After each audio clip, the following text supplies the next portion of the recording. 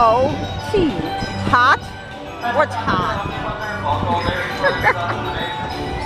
In West, this is supposed to be a W, meaning what? That's just too funny for me. Okay, this done. I end my trip. It's 4:40 and I got other plans tonight, so I can't stick around. Well, good and bad happened. Since Nestor missed the payment, they just activated his pass so they can pay back the fee.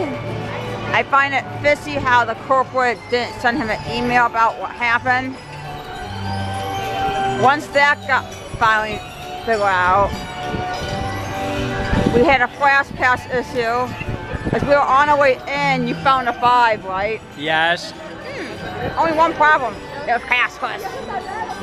I'm like, okay, well this makes up for the problem with your code. You go home with a $5 tip. Good thing that happened today.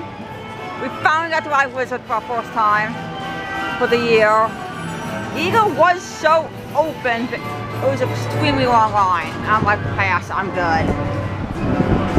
And I remember last year it was on the Platinum Fast Pass. This year it's not, because we're both Platinum, not listed.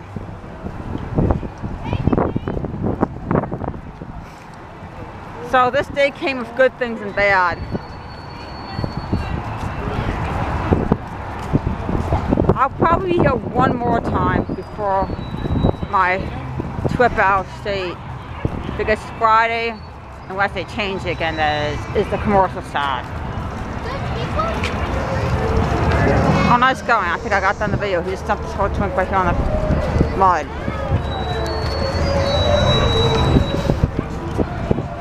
Want to say anything?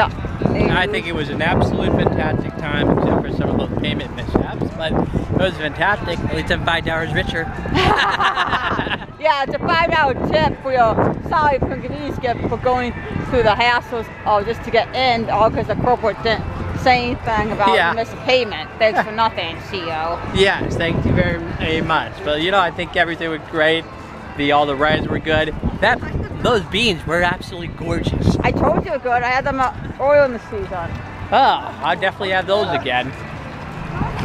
The fries were definitely much better versus Stutter's fries. We ate Yukon Territory Moose barbecue rods for lunch. I tried the sucky chicken. I got it with no bun. So I think I've tried all the meat. Still have not tried the salad yet, which is on my bucket list. And I think that's the only thing on the menu I've not had a chance to try. JB's, now known as Windy City, is not open, but it did show signals it was close to being opening. So I can see it open within the next 7 days. The queue is where it was for JB's, the stools are where they were for JB's. The bar went from more of a rectangle shape to now a square. I could see new TVs for my stance. I could see the new menu for my stance without going in. New tables, new chairs. They painted the walls completely different color. I could see some new pictures on the wall for my stance without stuffing toe in. It looks nice already. I just feel like as soon as I finish trying everything on Yorktown barbecue menu, something else opens doors. Got to try the menu all over again. So I'll be interested to see what can happen first. Can Sky Striker open first? Or can Windy City open first? I'll be very interested to see which one can open first. It's a race.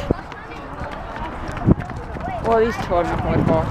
Got a plane or a train you gotta run and catch?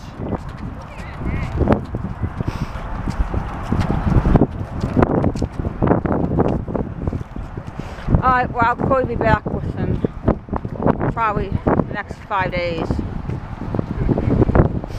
Alright, well, this does it for this trip. Absolutely fantastic. Can't wait till the next one. Okay, well that does it for us. Bye.